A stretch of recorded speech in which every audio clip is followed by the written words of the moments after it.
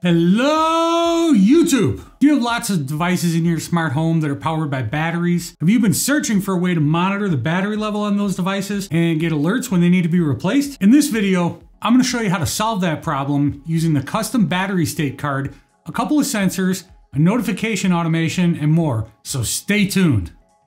My name's Jeff. Welcome to the channel. I'm a longtime IT nerd that loves to figure out complicated stuff and then simplify it so that it can be done by anyone. Come with me on my journey to learn all about Home Assistant and to smartify all of the things. Now, if you've been following along with the channel, you'll recall that in a previous video, I added a Zigbee and Z-Wave radio to my new Home Assistant instance that I just built on my new Intel NUC. In that video, I added an Aqara contact sensor to the Zigbee network, so now I've got something with a battery. When you've got a device with a battery, you gotta monitor that battery so you know if and when it needs to be replaced. If you don't monitor it, then they just die and fall off the network until you realize it and finally go and replace the battery. Now, I don't know about you, but all the battery powered devices that I've got are pretty important stuff, like door and window contact sensors for the alarm system I'm working on, door locks, water leak sensors so I know if I've got a burst pipe, temperature and humidity sensors so I know if my HVAC system is broken. All very important stuff. I need to make sure that those things are working at all times. Let's get right into how I'm handling the monitoring and alerting of this stuff, shall we? We'll start by taking a look at my old Home Assistant dashboard, since there's a lot more stuff in there.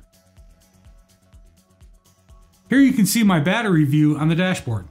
The battery icons for each device change colors based on the battery level. Next, let's take a look at the automation I'm using for notifications. I've created a binary sensor called Devices with Low Battery. When that sensor turns from off to on, I send a notification to my phone.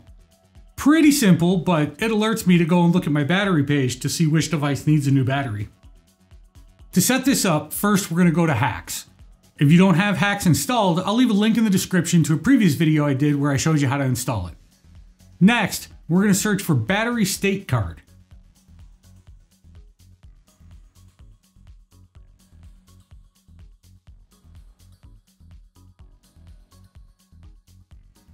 Click Download.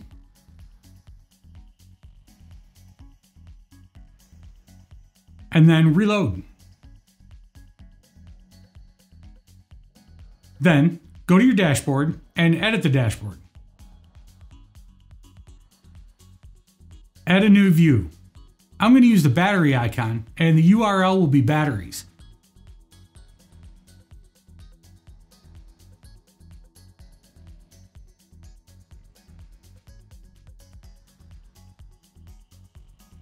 Then, I'm going to add a new card to that view. I'll leave all this code in the description so that you don't have to pause the video and try and type it while you're watching.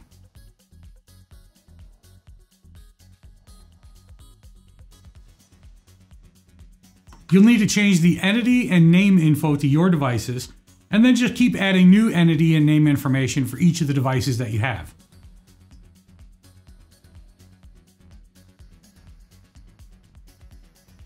Next, we'll need to edit configuration.yaml to add the sensor. This code will also be in the description below. The sensor automatically looks at every device with a battery and checks to see if any of them are low.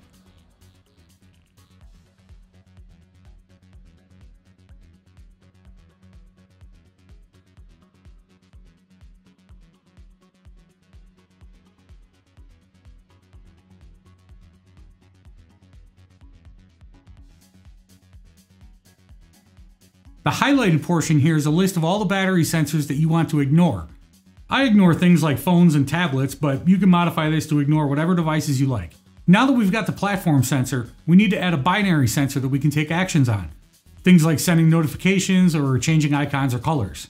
That sensor is this highlighted bit of code here. Once we've done that, let's add a button to our home view to navigate to the battery page. I'm going to start with a horizontal stack and then add a mushroom template card. If you need to learn about mushroom cards, I'll leave a link to that video in the description as well. The entity will be the devices with low battery sensor. Then for the icon, I'm going to paste in this bit of code. That will change the icon on the card if any devices have a low battery. For icon color, I'm going to paste in this bit of code here that will change the color to red if anything has a low battery. For primary information, I'm going to enter batteries, and then set the layout to vertical. Default action will be to navigate to the batteries view we created, and no action for hold and double tap.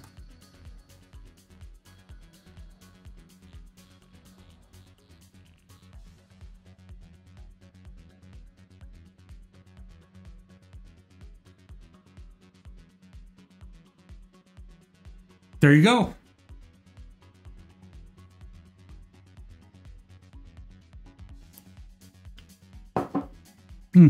Sorry, you guys caught me slacking off while I was doing the tech stuff. My bad. This was super quick and easy to set up, but it provides a ton of value to any Home Assistant installation.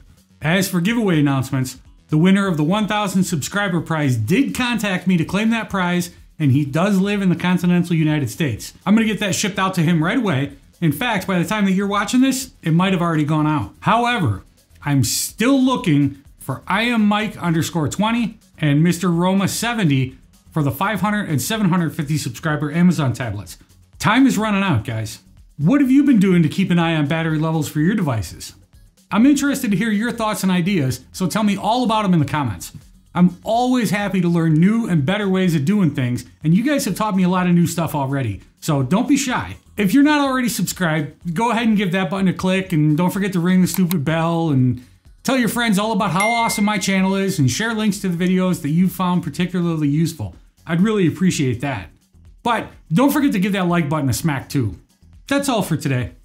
I hope that you enjoyed today's video. I hope you found the information useful. I hope that you found today's t-shirt humorous, and I hope that I've earned your subscription. I look forward to seeing all your smiling faces in the next video, but until then, go and automate something, will ya?